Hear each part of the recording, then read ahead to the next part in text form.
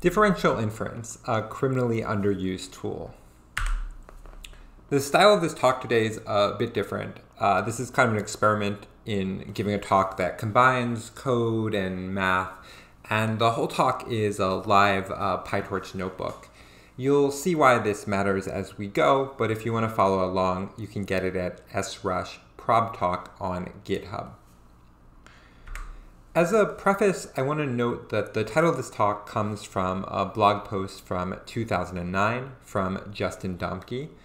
In it, he notes how strange it is that we don't use autodifferentiation more in machine learning, an observation that seems obvious in retrospect.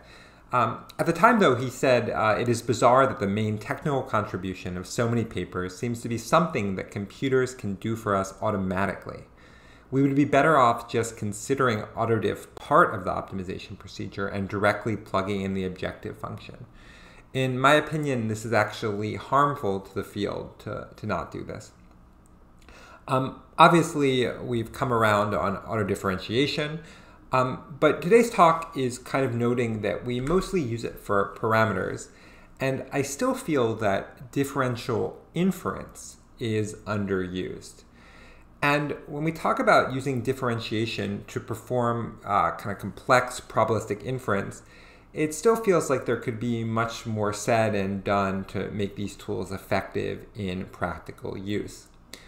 So today's talk revisits some papers, and in particular, I want to note that it contains no new research at all. I'm not really even a researcher in this area.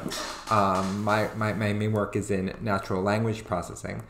And so for this talk, I'm really just providing code for a differential approach to inference in Bayesian networks. I also want to note that I found work on autoconj from 2018 and work on probabilistic circuits to be very helpful in kind of understanding the limits of these methods. So if you're interested in some of the more advanced ideas in this talk, check these and other works out. But in practice, really what we're going to do today is a kind of slow didactic walkthrough of what differential inference means and how to apply it in modern deep learning frameworks. I'm going to present the material by starting with some extremely elementary problems. And in fact, for this audience, it probably will seem a little bit too elementary, but stick with me and we'll get to some cool problems at the end of the talk. So we're going to start with an extremely simple problem. I have two coins. How many different ways can I place them? Obviously, there are 4 different ways: tails, tails, tails, heads, heads, tails, and heads, heads. Throughout the talk, we'll say tails is 0 and heads is 1. Now we're going to set up our problem by defining this in a vector representation. In particular, we're going to use vectors lambda1 to represent coin 1 and lambda2 to represent coin 2. For lambda1, setting it equal to delta sub 0 represents tails and delta sub 1 represents heads. We can write this in PyTorch using the one-hot function. We're going to redefine this with a function called ovar, or observed variable, where ovar20 represents an observation of tails, 10, and ovar21 is our representation of heads. We can also have coins whose values we do not know. For these coins, we'll set lambda1 equal to the 1 vector. In PyTorch, this is simply producing a vector 1, which we do by defining a function lvar that takes in the size of possibilities. So in the case of a coin, we'll return lvar of size 2. In practice, we'll often be creating our lambdas of lambda coin 1 and lambda coin 2 by using this 0 argument function. We can use these representations in our counting function f. F will take lambdas as arguments and it will return the count over its inputs. So in the case here, the function is defined as lambda1 sub 0, it being tails, times lambda2 sub 0, it being tails, plus tails heads, heads tails, heads heads. We can write this as a PyTorch function by taking two arguments, lcoin1 and lcoin2, and then using broadcasting to multiply them together and sum out all four possibilities. Here, passing none into an index produces a dimension of size 1, basically a blank view dimension, to facilitate broadcasting. Using this, we can get the total number of arrangements of coins by passing in coin, which as you recall is a 1 vector, and coin for the second argument. This will produce the sum over all possibilities, which is 4 below. Now, this function by itself is rather trivial, and most of the magic will come in by the fact that we can use this function to give us different properties about the underlying counting problem. So let's look at some of these properties. So the first is that we can pass in different arguments to the function to constrain various properties of the count. So for instance, if instead of passing in 1 vectors, we pass in delta or ovars, then lambda2 equals delta 0 gives us the count, assuming that we've observed the second coin as tails. So we can see this by, if we make this assignment, the counting function returns lambda1 plus lambda1, 1. So the two possibilities for coin 1 being heads and tails. Now practically, this means that if we pass coin as the first argument and tails as the second argument, we get the total number of arrangements with coin 2 equals tails. Now, from this, we can extend the idea to differential counting.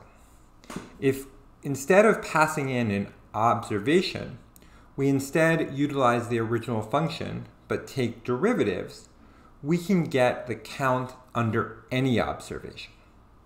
So starting from our function f of lambda, if we take the derivative with respect to coin 1 being 0, being tails, we get out the same term as before.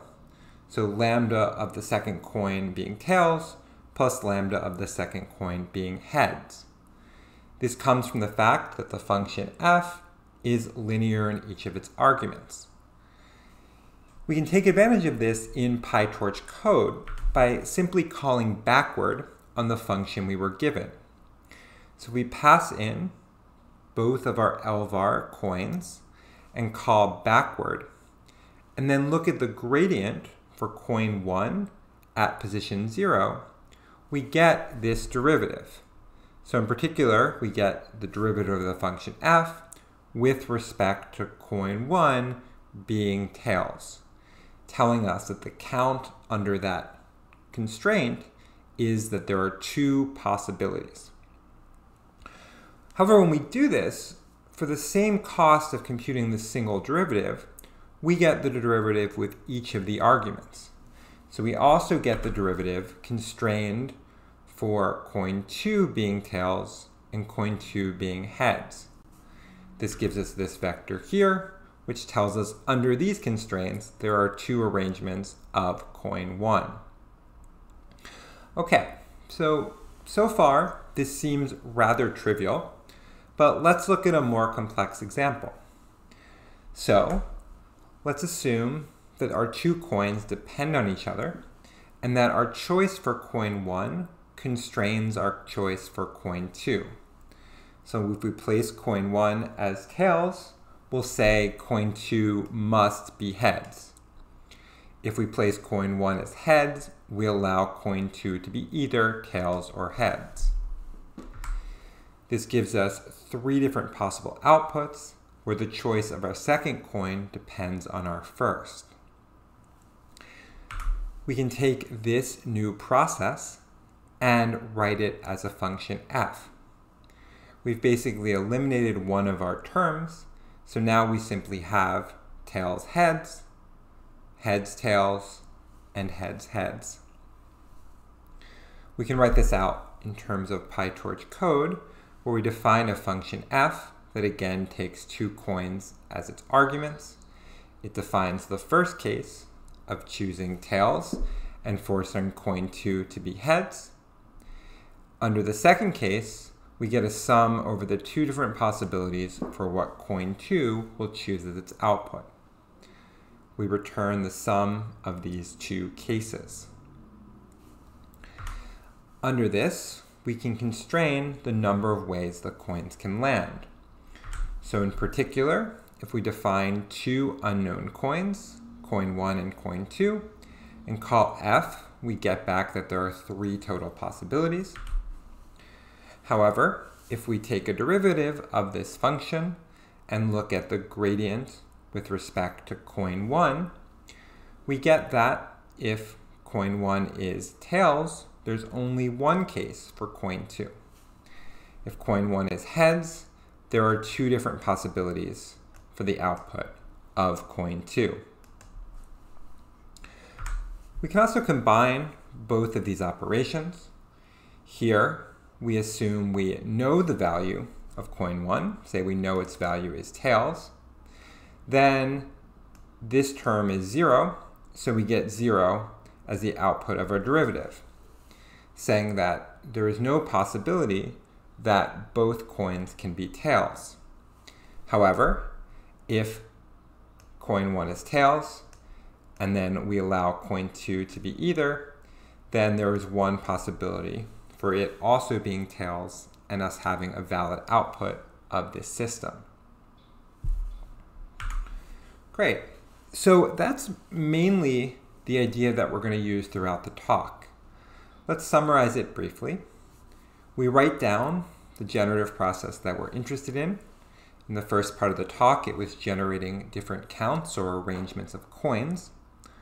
We can then constrain it by passing in observations that we have, and we can compute other constraints by computing derivatives. And in particular, those might be a whole lot of different constraints that we didn't know beforehand, giving us the ability to do kind of post hoc inference on our underlying system. So let's look at what this looks like in a probabilistic model. So in particular, when we do this form of differential inference on discrete distributions, we're going to specify the joint distribution. We're going to give a function that allows us to compute the joint probability of our variables. Once we've written down this function, we get several different properties basically for free. Each of these are going to assume some observed evidence. And from that evidence, we can compute the marginal probability of a given variable. We can compute the constrained joint probability under that observed evidence. And we can compute the conditional probability under that evidence. And this last term is going to be particularly useful for all sorts of different inference problems that we might want to write down. So let's again look at an elementary problem in conditional probability. We're going to flip 2 fair coins. In this case, they'll be completely independent. We'll define a fair coin as just being a 50-50 vector defined here. From that, we're going to define our function f to give us the probability of x1 and x2.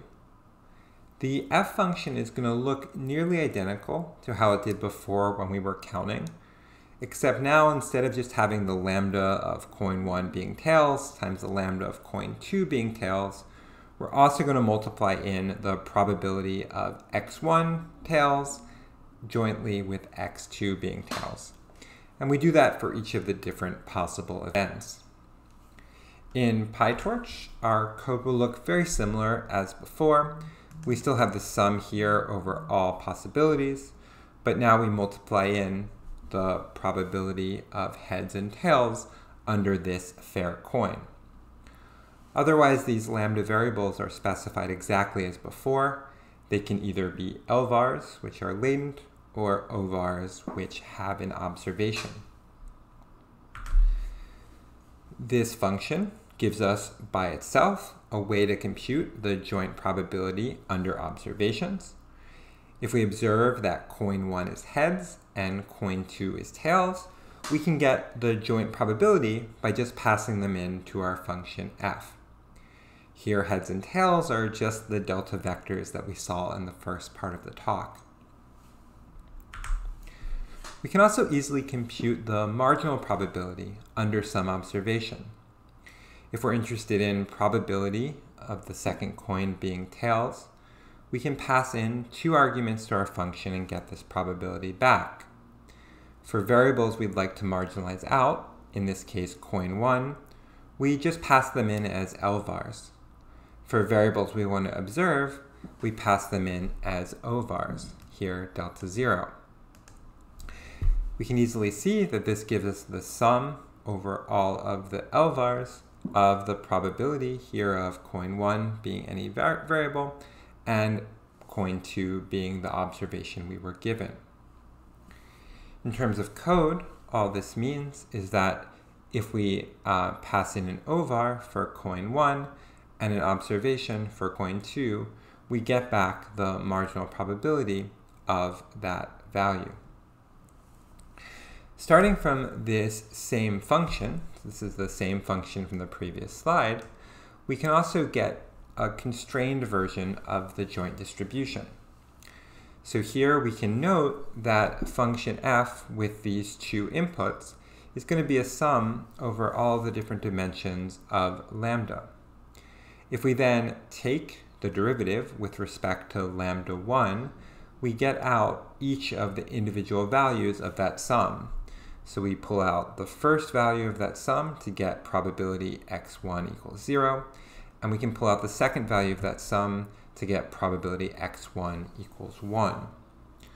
So this is nice, particularly when we have a large sample space, that just by computing these derivatives together, we get back all of the different values of x1 under the observation of x2. Now, practically, this just looks like passing in 2 arguments to the function f, one with a latent variable and the other with an observed variable, and then calling backward. From this, we can get out that these constrained joint probabilities for x1 equals 0 and x1 equals 1 are simply 25%. Now, what's nice is that from these 2 terms, we can compute conditional probabilities under our model. So here we're simply going to apply Bayes' rule and note that the probability of x1 conditioned on x2 under some observation is equivalent to the constrained joint divided by the constrained marginal. These are the 2 terms that we computed in the last 2 slides. One of them we computed with a derivative, and the other we computed by passing in the right combination of LVARs and OVARs, deltas and 1s. This tells us that if we want the conditional, we just need f prime divided by f. Even better, we can use the log trick to get this term directly in an autodifferentiation system. So we note that the log of f, its derivative, is the derivative divided by f. So if we substitute in 1 and delta sub 1 divided by f of 1 comma delta sub 1, this will give us back the conditional probability of x conditioned on x2 equals 1. Really, all this is saying is that if we want the conditional probabilities, we do exactly what we did before, but we simply take a log. So if we want the conditional probability of x1 conditioned on x2 being heads, we simply pass in the variables of interest, we take a log, and then we call backwards. Now, this little bit of code here looks pretty short, But in some sense, this is kind of the punchline of the talk. Often when learning discrete probability, there are all sorts of different terminologies you learn, including various ways of using Bayes' rule and belief propagation and all sorts of complex ideas. And for many problems in modern software systems, it really just corresponds to taking a log and calling backward. If you've correctly specified your generative model here in F, you can get a lot of extra information just by calling log n backwards and using that to do your inference for you. We didn't really have to do anything fancy or involve any sort of kind of probabilistic programming. We just kind of utilized the tools that we might be using already for parameter estimation.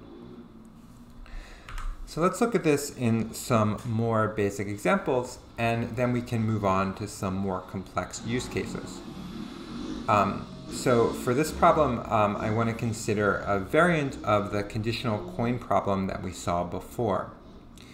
Here, instead of placing our coins, we're going to first flip a coin, and then conditioned on its value, we either place the second coin as heads, or we flip it again. We can write this in code with a slight variant of what we've done so far. This line here corresponds to the flip of coin 1. We're just multiplying the probability of heads and tails by their lambda variable lambda 1. If the coin is tails, we then simply place the second coin down as heads. If it's heads, we then flip the second coin, and we multiply the probability of this flip by the probability of coin 1 being flipped as heads. As before, our return is simply the sum of all of our different cases under this joint probability model. Now from this, we can compute some terms of interest. So in particular, we can use the following code to compute a marginal probability over x1 and x2. Okay, so those examples were a bit basic. Let's look at some fancier coins. So we can go back to our first example. Here we flip coin 1, and if it's tails, we just place coin 2 as heads. If it's heads, we flip coin 2. We can construct the f function by simply writing out this generative process in code. We first flip coin 1. This multiplies the probability of each heads and tails by the corresponding lambda variables. If it's tails, then we simply place coin 1 as heads by multiplying in its lambda. If it was heads, then we need to flip coin 2, so that multiplies in the probability of heads and tails, and then we multiply the first flip landing on heads by either outcome of the second flip. Summing those up gives us a variable which we can then use to construct our full joint probability term. Now, as before, we can calculate any sorts of different marginal or conditional of this distribution. I think you get the idea at this point though, so let's just look at one particular example. We might want to compute the posterior, or the conditional probability of x1 given an observation of x2. We do this by simply setting L coin 1 to be an L var, passing in coin 2 as an observation of tails, and then doing our magic trick, taking the log, calling backwards, and then just looking at the gradient for coin 1. If we plot this, we see that conditioned on being tails, coin 1 must have landed on heads. Let's look at a more complex example. Let's extend this by saying we first flip a fair coin. If it was heads, we roll a fair dice. Otherwise, we roll a weighted dice. To set this problem up, we need to construct a couple of distributions. Let's do that now. We define our dice L var as being an L var over 6 possible outcomes. We define a fair dice as being a uniform distribution, and we define a weighted dice as weighting to a particular dice roll and otherwise being fair.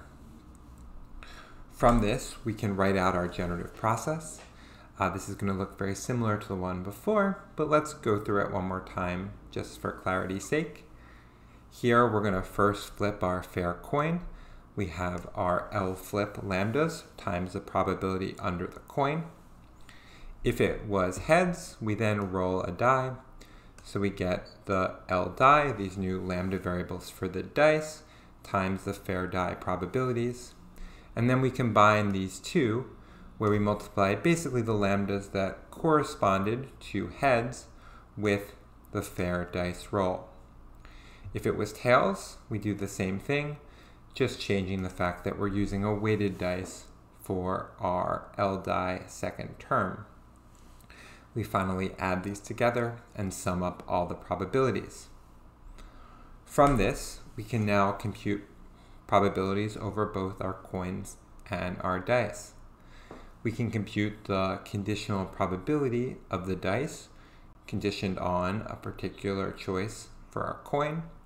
In this case, we see that if we flipped our coin and it landed on tails, then we get the weighted output that weights much more on rolling a 4 than any other variable.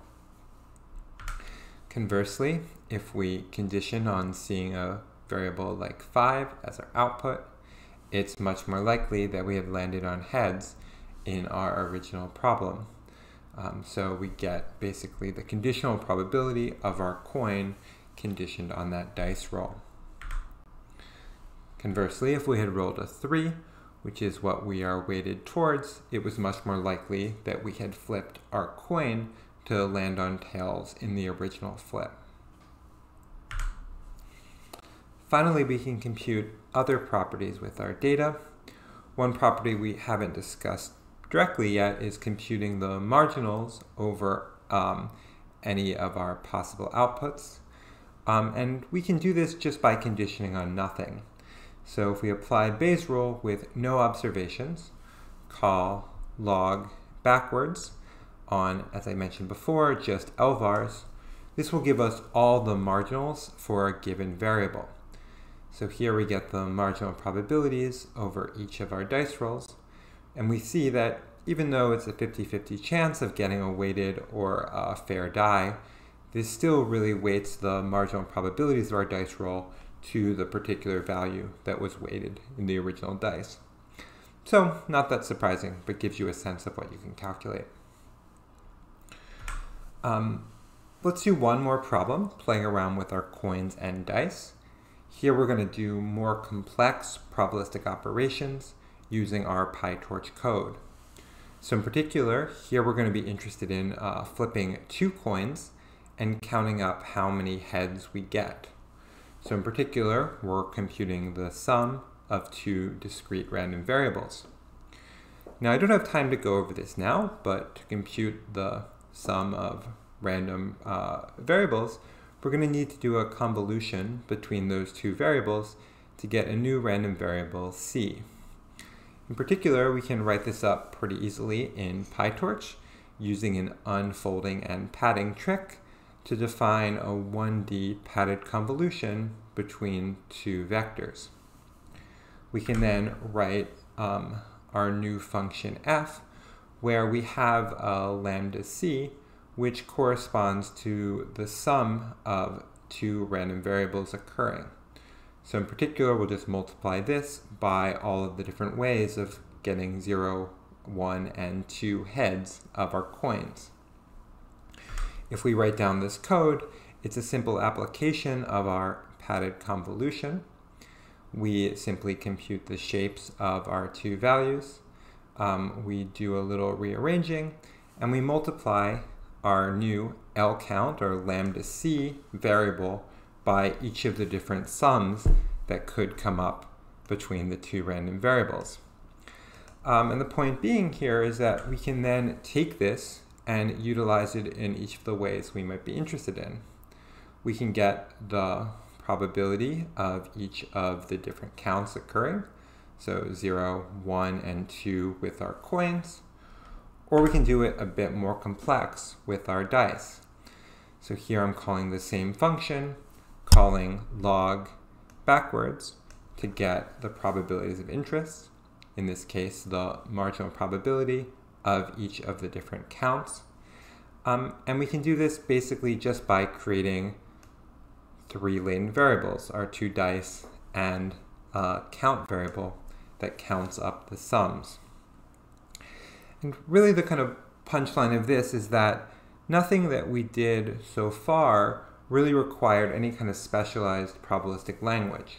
We're simply using PyTorch functions, we're using autodifferentiation as written, and everything composes nicely with any other of the complex mathematical operations or parameters that you might have in a language like PyTorch. So for the last part of the talk, I want to go through some examples of real models. To make this interesting, I want to take 3 different models from undergraduate machine learning and describe how differential inference can be used to compute key terms in the model. So to begin with, let's talk about graphical models. So we'll start with a very simple BayesNet example. This is the example that's used on Wikipedia. We're going to assume 3 discrete random variables: sprinkler, rain, and whether the grass is wet. And each of these will be associated with a conditional probability table. So for rain, there'll be a 20% chance that it rains and an 80% chance that it doesn't. The first thing we want to do in our version of this model is to define these tables. We'll define a simple Bernoulli function, and then we'll define each of the different rows of these tables as PyTorch tensors. So rain is the prior that it rains, sprink rain is the conditional probabilities the sprinkler goes off if it's raining, and wet will be the conditional probability of wet given sprinkler or rain. Now from these, we're going to construct our f function. We have 3 lambda variables: lambda rain, lambda sprinkler, and lambda wet. The first thing we do is multiply in the lambdas for rain by the prior probabilities of rain itself. We then do the same for the sprinkler lambdas, now multiplied by the sprinkler distribution and the event that it's raining. We finally combine everything together down here to compute the event that the grass is wet, taking into account the event that its sprinklers are going off and it's raining. Summing this all up gives us a way to compute the joint probability of the full system. And my main point of this slide is just noting that this is really a direct translation of the graph in the first slide to PyTorch code. From this, we can then compute different probabilities. If we want the joint probability, we simply take an observation of each of the 3 random variables and compute the joint down here. If we want to compute a marginal, we can do this by passing in all latent variables and then calling log and backward. This particular marginal just tells us again that the probability that it's raining is 20%. The most interesting term, though, is this conditional inference term. If we want to know the probability that it's raining, conditioned on the grass being wet, we can simply pass in LVARs for rain and sprinkler, and an observation for the grass being wet here. From this, we can then compute log and backwards, and this will give us the conditional probability of rain occurring. This gradient tells us that there is a 35% chance that it actually rained, conditioned on the grass being wet. And again, this is not so different than what we've seen previously, but I will note that we didn't have to do any kind of belief propagation or learn any types of new algorithms. Everything here was computed just by exploiting autodifferentiation. Next, let's look at an example in unsupervised learning. So Gaussian mixture models are often a classical example for teaching basic unsupervised learning. The assumption here is that we have 4 cluster centers represented by X's in the bottom picture. I generated this random data in the code above simply by starting from these 4 centers and generating random points from a Gaussian. The points that come from the top left are in blue, right purple, down left yellow, and bottom right green. Now this corresponds to a generative process where we first roll a dice to generate a class, and then we generate a point from the Gaussian associated with that class. When we write down our joint probability function, here we simply take into account which class we're in, represented by lambda class variables below. These get multiplied by the prior for that class. And then finally, we take into account the probability of generating that data from the mean associated with that class. So this looks very similar to our dice examples above to compute the probability of our distribution. In practice though, in common GMM settings, we don't actually know the distribution over the means, and so we have to learn this distribution while using it to infer what our current guess of what the clusters are. We do this using the expectation maximization algorithm, which is represented by these 10 lines of code, most of which are used for graphing. So I don't want to go into the details of expectation maximization too much, but I want to highlight these 3 lines of code here. What these lines are doing are computing lambda variables that correspond to every possible class for every possible one of our points below. So we have LVARs for every one of our possible points, x.shape 0, and every one of our classes. We then utilize these in our Gaussian mixture model in order to get the joint probability over all of our observations. And then we call log backwards, which gives us the conditional probability of originally being in each of the original classes, conditioned on producing the observation that we see. And this term finally down here, q equals lclass.grad, gives us actually these conditional probabilities that we need. And those 3 steps together are the expectation part of the EM algorithm. By computing that conditional term, we've done everything we need to compute that part of the algorithm. We can then use that in the M step below in order to re-estimate our guess of the cluster centers. Now, that was a lot of math, but let's look at a fun diagram. So here we have each of our guesses of the cluster centers to start with, as well as colors representing where we think each of the original data points lies. If we run this out, at each step, we'll get a better estimate of our clustered centers and get to something that's roughly similar to the original clusters that we started with at the end of the algorithm.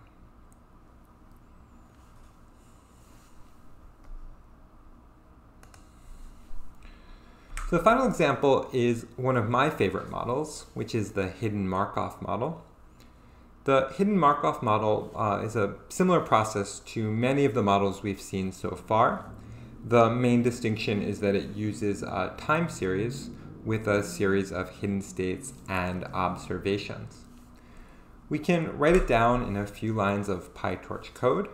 So we have a hidden Markov model, which takes as arguments lambda variables for our observations and for our hidden states, as well as the parameters of the model.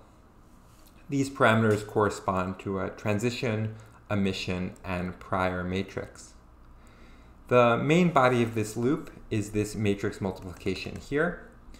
This matrix multiplication is some broadcasting tricks, but really just the use of the lambdas for the hidden states times the prior times the lambdas for the observations, and then the emission and the transition built in. From this, we get a joint probability distribution over all of our states and hidden variables. We then can produce in HMM this particular code. It's not that readable, but it just says produce a simple HMM where the hidden states produce roughly their observation, and at every time step they're allowed to move up or down roughly 6 hidden states from where they are. This will be a little more clear with a graph. Once we have this, we can then utilize autodifferentiation to compute posterior inference. We do this with these 2 lines here. So first we compute latent variables for each of the hidden states and their state. We then run the HMM, call log backward, and we get an estimate of our hidden states. We can then use this to see how these hidden states change under different observations. So let's look at an example. So the way this works is that the y-axis represents our probability distribution over a given hidden state, and the x-axis represents the time series. And the way this starts is we start with only one observation. So an observation is right around this point here. And remember I said that the way the HMM works is it's allowed to transition just to its neighboring 6 states or so. So this reflects the fact that it has to be at this point here, but it can kind of burst out in both directions. And the way this will work is that when I play it, I'm going to add some more observations in. So each time step I add in some more observations, which constrains the model, which constrains basically the marginal probabilities over hidden states that can occur at each period of time.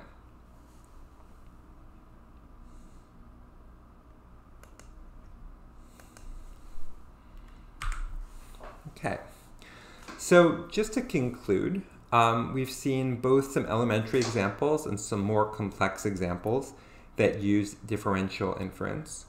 The main lesson of this talk is that derivatives are interesting and you can try them for all sorts of things beyond learning.